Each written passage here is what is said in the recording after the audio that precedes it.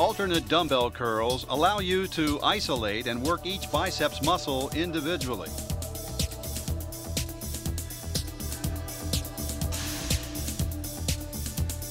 As you curl with one arm and then with the other, concentrate on supinating your wrists as you lift. That is, turning your hand so that the thumb goes outward and downward.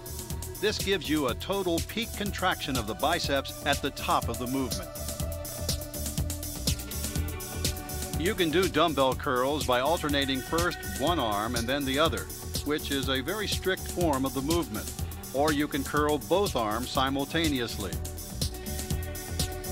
For additional strictness, try doing dumbbell curls sitting on an incline bench. However, no matter what variation you